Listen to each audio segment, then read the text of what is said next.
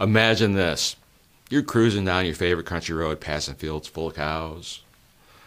They're black cows, brown cows, big cows, little cows, purple cows. Wait, what? Purple cow? Your eyes must be playing tricks on you. But there it is, a purple cow in the middle of the herd.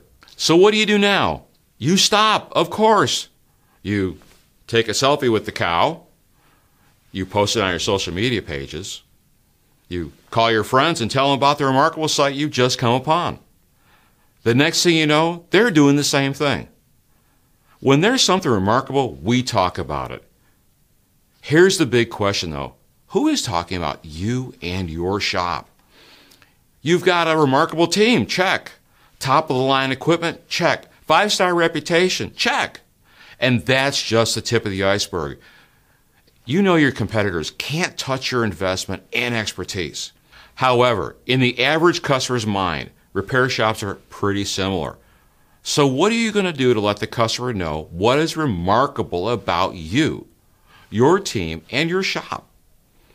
One of the missions as a shop owner should be to get above the day-to-day operations and define what sets you apart. Then get it out there for your customers to see and tell all their friends. Seth Godin, author of the best-selling business book, Purple Cow, says, "You're either a purple cow or you're not. You're either remarkable or invisible. Make your choice."